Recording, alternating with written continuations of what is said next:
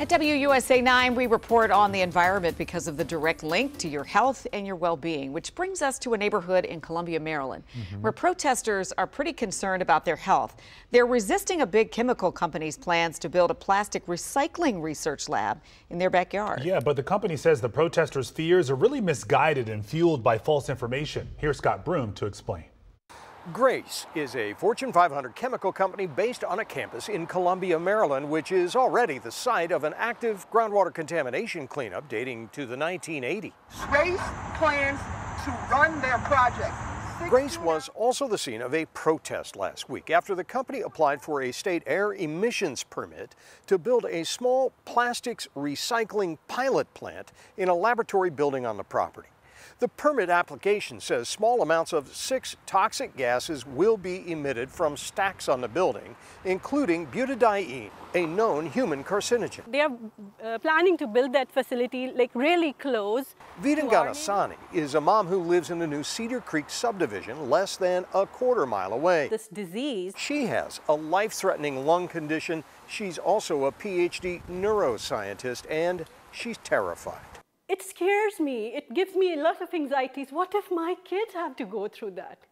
The idea that they'll have a respiratory illness, they might have it because someone is building a plastic processing facility near us, that scares me. And even more scary is, I'm a breastfeeding mom. My younger one is still breastfeeding. What if something happens to me? But in a written statement, Grace says opponents are trafficking in false claims. The company compares the emissions from its proposed pilot plant to less than the emissions of a school bus driving a short distance. According to a Maryland Department of Environment memo, the company reports that emissions of butadiene would be only a tiny fraction of what's considered completely safe for workers to inhale on an 8-hour shift. Grace's permit application says it will burn off some of the residual left over from its chemical process, but in a statement, Grace says there will not be any incinerating or burning of plastics.